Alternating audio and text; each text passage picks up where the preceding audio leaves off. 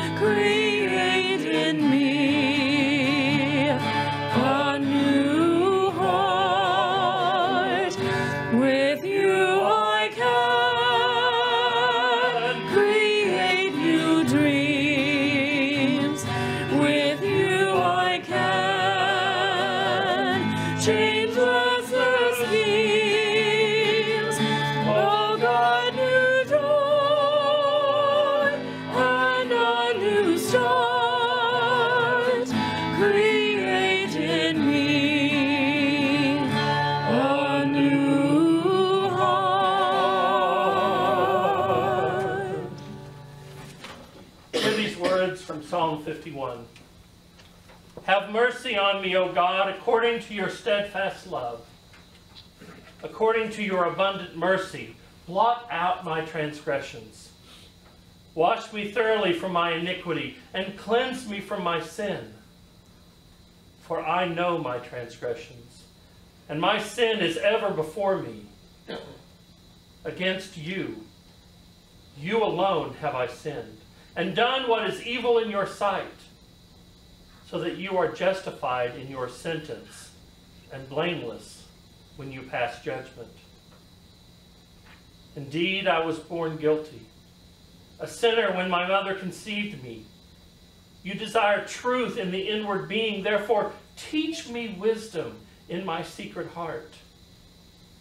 Purge me with hyssop, that I shall be clean.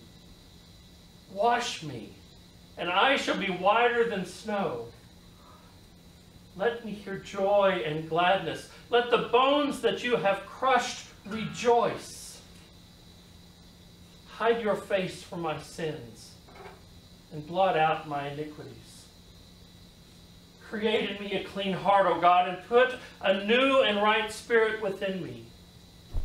Do not cast me away from your presence, and do not take your Holy Spirit from me. Restore to me the joy of your salvation, and sustain in me a willing spirit. Then I will teach transgressors your ways, and sinners will return to you. Deliver me from bloodshed, O God. O God of my salvation, and my tongue will sing aloud of your deliverance. O Lord, open my lips, and my mouth will declare your praise. For you have no delight in sacrifice. If I were to give a burnt offering, you would not be pleased. The sacrifice acceptable to God is a broken spirit, a broken and contrite heart, O God. You will not despise. Do good to Zion in your pleasure. Rebuild the walls of Jerusalem. Then you will delight in right sacrifices, in burnt offerings and in whole burnt offerings. Then bulls will be offered on your altar. The word of the Lord for the people of God. Ash Wednesday is kind of a solemn day. And we've had some excitement around here. But today starts Lent, a word which derived meaning about the lengthening of time from winter into spring. But more than this, it's a time each year when we focus, really focus on the path Christ Jesus laid out for us to follow. To be true to Christ's word, true to his calling, and true to the faith and hope and life we share with him. But you know, sometimes it's hard to focus on spring when winter just won't give up. I mean, we had to cancel last Wednesday and last Sunday because of winter weather. Luckily, the last couple of days have been a little better. I actually saw sun in the sky. And warmer weather seems to be on the horizon. But while we're beginning to look forward to spring, we still have to live in the reality that winter is not over yet. We may yet have ice or fluffy white snowflakes from the Lord's heavenly storehouses coming down for us. Snow, you know, the Bible talks about snow a lot, likening it to that which is pure and clean and righteous. Truly, the crystal formations of snowflakes are beautiful. If you've ever got to see them under a microscope or something, they're all many shapes and sizes, and every one is unique. I remember when we were kids, we used to make the snowflakes when cutting them up. And it didn't matter how many times you did it, they never came out the same twice. But despite their uniqueness, snowflakes have one thing in common. You know what it is? They're dirty hearts. Oddly enough, snowflakes start as a tiny dust particle, which serves as the nucleus of the snowflake. And like snowflakes, we've been beautifully created by God. The greatest of God's creation, it said. God's pride and joy. But like snowflakes, we're created uniquely. But we too have that little bit of dirt inside. We're all marked by imperfection. We all run away from God. We all have sin in our lives. But in this season of Lent, we remember that through Christ Jesus, the dirt at the core of our being is made clean.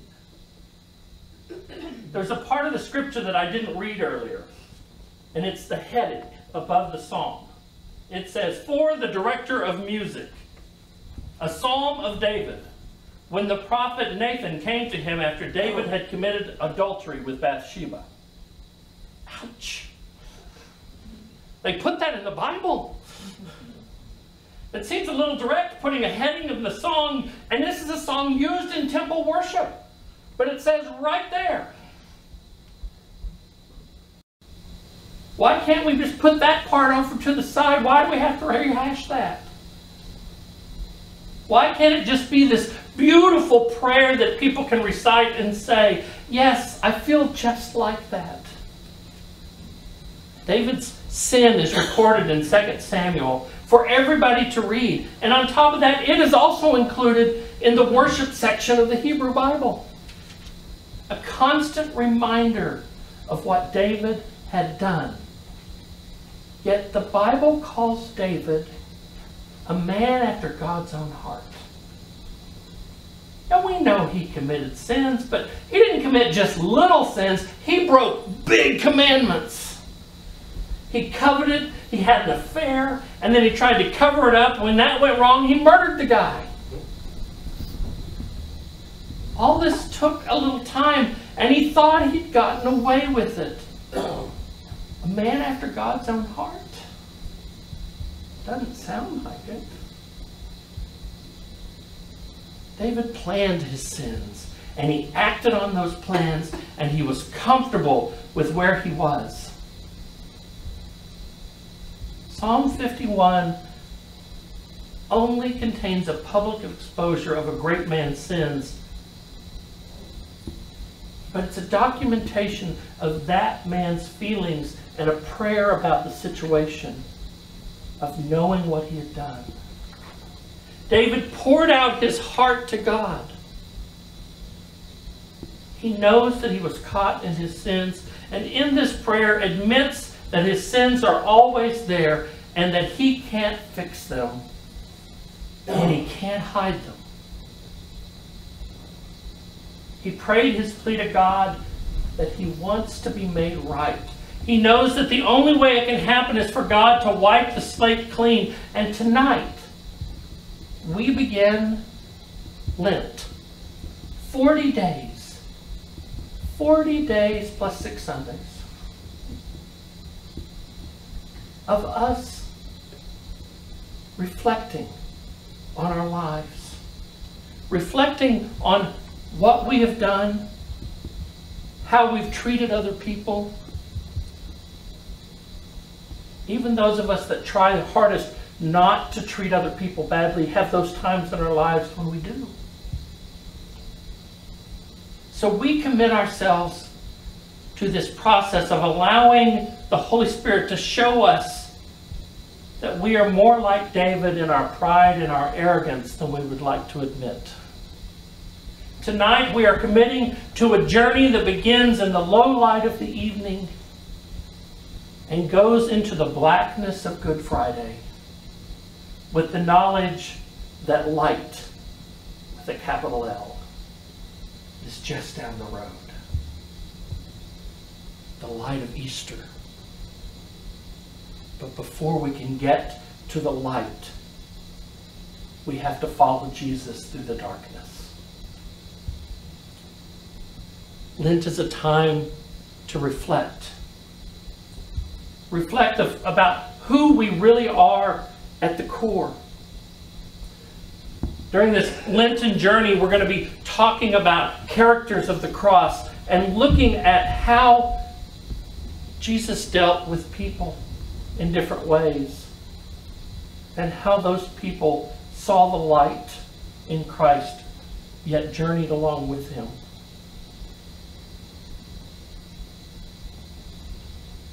Lent is not a time to be depressed. It is not a time to wallow in our failures. It is a time to free our souls from burdens. I told somebody this week, I gave up stress for Lent.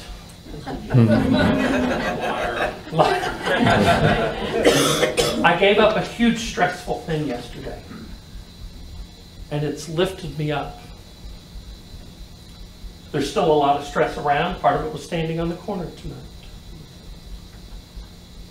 But how I deal with that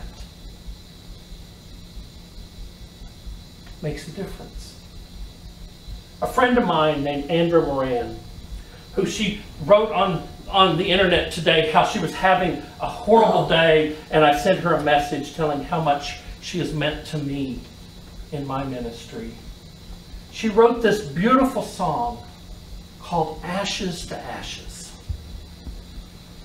In it she says, we watch, we wait, we hope, we pray, We try to take a path that returns to you. A breath of life, a thirst, a fire. We live our lives to know that we are called by love. Our souls are thirsting for you. We long to see your face, O God. Fill us up again. Ashes to ashes. Water and rust. We are but dust on the sunbeam. You hold in your hand. You call us by name. And we rise from ashes again. Tonight, we're not going to ask anyone to declare their deepest, darkest secrets to anybody except to God. We are suggesting that by receiving the sign of ashes on your forehead, or if you'd rather have them on your hands, that's fine, that you are praying like King David prayed. Create in me a clean heart, O God, and renew a right spirit within me. Ashes to ashes, water and rust, we are but dust on a sunbeam. You hold in your hand, you call us by name, and we rise from ashes again. Amen. Let us join in confessing our sins. Holy One, have mercy. Christ, have mercy. God, have mercy. As disciples slept that night, Christ prayed, seeking forgiveness for the world. Most holy and merciful God, we confess to you and to one another. We have sinned by our own fault, in thought, in word, and in deed, by what we have done, and by what we have left undone. When the hungry were before him, Jesus fed them. When the naked were presented to him, he clothed them. When the outcasts bravely made their way through the crowd, he welcomed them. When there was injustice, Jesus sought justice. Where there was hatred, he offered love. Where there was bitterness, he offered mercy. Where there was a cross, he offered himself. And when was it, he asked, that you did the same in my name? Holy One, have mercy. Christ, have mercy. God, have mercy. Mark us and remind us that you give us life. You alone sustain us by your breath and your mercy. Holy One, have mercy. Christ, have mercy. God, have mercy. Let us pray together. Gracious God, you created us out of the dust of the earth and breathed into us the breath of life. By your hand we live, and by your hands we return when all our days are done. Grant that the awareness of our mortality may lead us not to fear, but to faith. In our weakness, teach us to look to you for strength. In our failures, to turn to you and find forgiveness. And in our dying, to await the gift of everlasting life. Through Jesus Christ our Lord. Amen. As you come forward for ashes this evening, Julianne is going to sing that song by Andrew Moran. You can come forward and receive the sign. I ask that you can stay and spend as much time as you want in prayer. Take the outside folder that you have and spend some time praying the prayer stations in the hallway. But go knowing that you are loved and forgiven. Come. We watch, we wait, we hope, and we pray. We try to take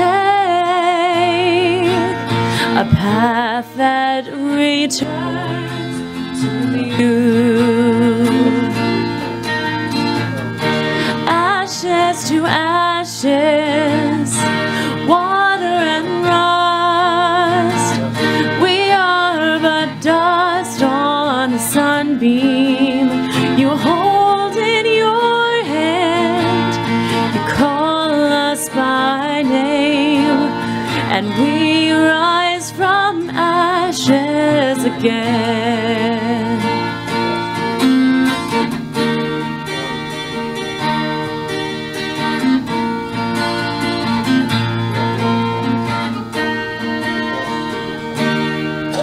A breath of life, a thirst, a fire. We live our lives to know that we're called by love. Ashes to ashes, water and rust. We are but dust on the sunbeam. You hold in your hand, you call us by name, and we rise from ashes again. My soul is thirsting for you. I long to see your face. My soul is thirsting for you. Fill me up,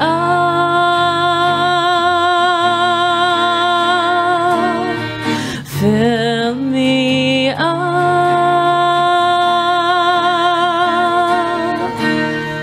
fill me up again. Ashes to ashes, water and rust. We are but dust on the sunbeam.